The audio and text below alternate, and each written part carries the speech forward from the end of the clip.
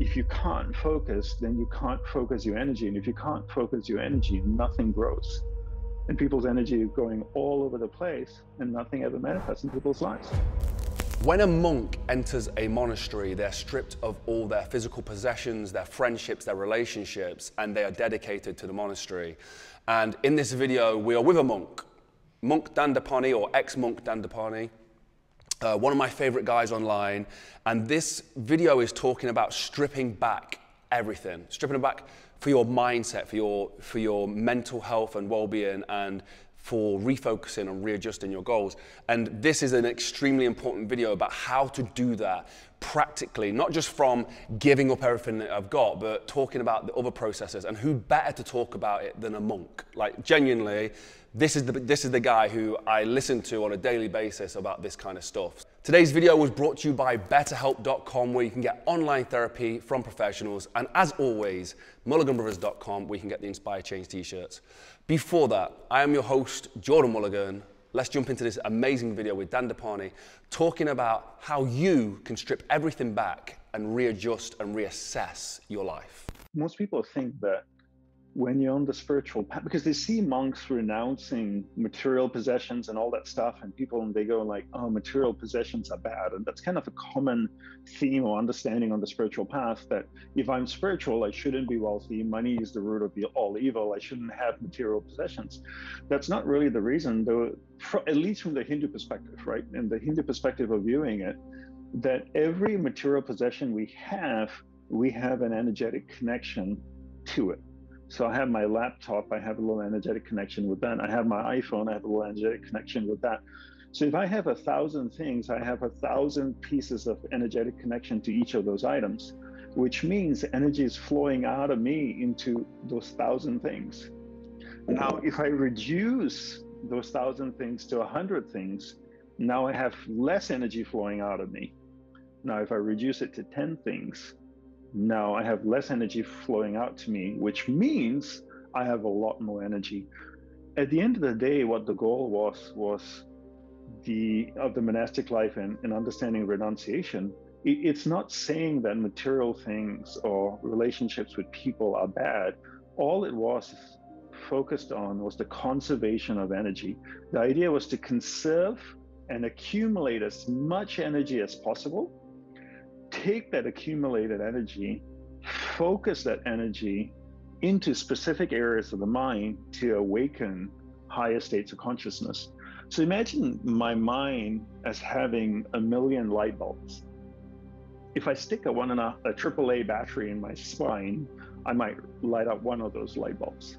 If I stick a 9-volt battery in my spine, I might light up 2 or 3 of those light bulbs. But imagine if I plugged my spine into the power station that powered New York City. I could light up all these areas in my mind. So in order to light up those areas in the mind, you need sufficient amount of energy to channel it into those areas of the mind. Energy cannot be created or destroyed, right?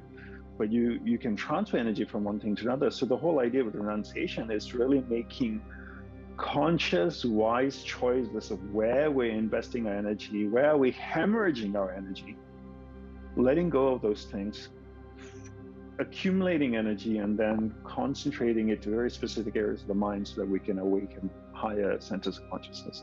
So that really was the purpose of this whole process.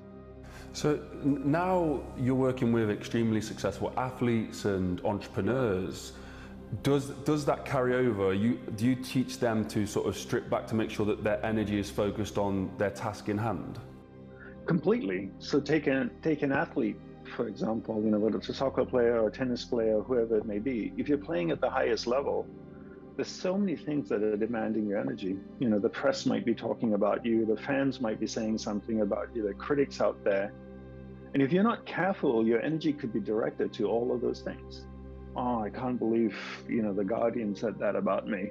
I can't believe the Times said that about me. How could they, This is just so not true what they tweeted about me. I never said that. And before you know it, you're engaged in 20 different things or 30 different things that really don't deserve your attention and your energy, when your energy could be redirected and funneled towards what it is you want to accomplish. But if you look at most people, where's our energy going? All over the place. We're like a garden hose that we just swing around like a wild person.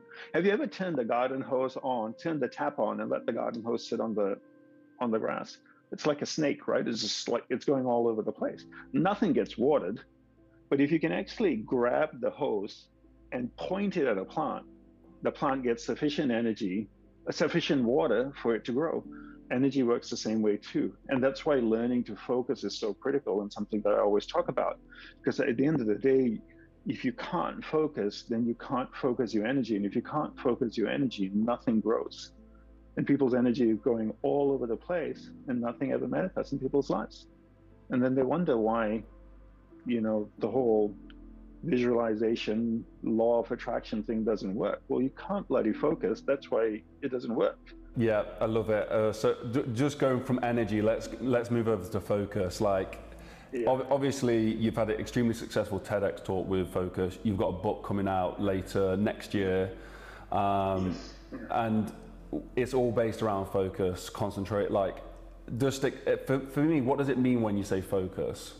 So I define focus as my ability to keep my awareness on one thing or one person or whoever I'm engaged with for an extended period of time. So if I can keep my awareness on you and not let it go to the left, to the right, to somewhere else, I'm being focused. So that's how I define being focused.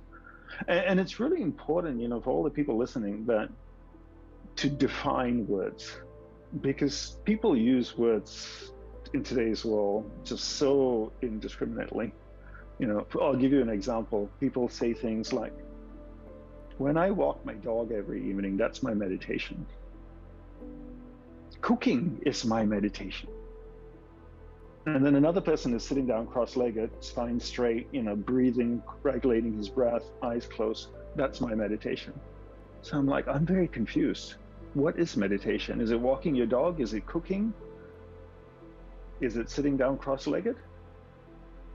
Is this a podcast, or is this an interview, or are we jogging right now? This is my jogging, you know, Jordan. This is for me, this is jogging. Is that the right use of the word? Not at all, no. Yeah, so, you know, people just, I don't know, say all kinds of crazy stuff. So I think, you know, as we learn about these different things, the first step is defining what these words are. When we define it, it's very clear to our conscious mind, to our subconscious mind, what this word is, how it's being used, and therefore we can now begin to use it in a way that can effectively help us, right? Our subconscious understand how the word is, and now can use it to help create change in our life. Thank you so much to Dandapani for this amazing video and to coming onto the show. It is really appreciated. We have interviewed quite a few monks and ex-monks now, and the process of stripping everything back, I think, leads them to such a spiritual awakening and understanding of dropping the conditions that society has brainwashed us with over the younger years of our life, and well, our whole lives basically, of you have to have this watch, you have to have this car, you have to have this amount of friends, you have to have this relationship, and all these kind of things that I would say almost poison our mind and make us lose sight of what is really important. So this video to me is an extremely important one. Please share it with people if you think it will help them. Like, that is the Inspire Change movement. If you want to be a part of it, go inspire change yourself or share these kind of messages as well. Today's video was sponsored by betterhelp.com, where you can get online therapy from professionals with the link in the description. Something I've done for a full year now, and I fully recommend it. You can try it. If you like it, stay on. If you don't, it just wasn't for you. And also, thank you so much to audible.com, where you can get a free audio book with the link in the description. And as always, Mulliganbrothers.com. Guys, everyone who's been supporting our sponsors and heading over to Mulliganbrothers.com to buy the Inspire Change t-shirts, you have made this Inspire Change movement possible. We cannot thank you enough. Genuinely, thank you so much for doing this. Yeah, go follow me on Instagram. I'm your host, Jordan Mulligan. That is the Mulligan Brothers Show for today, and I'll see you in the next one. Peace.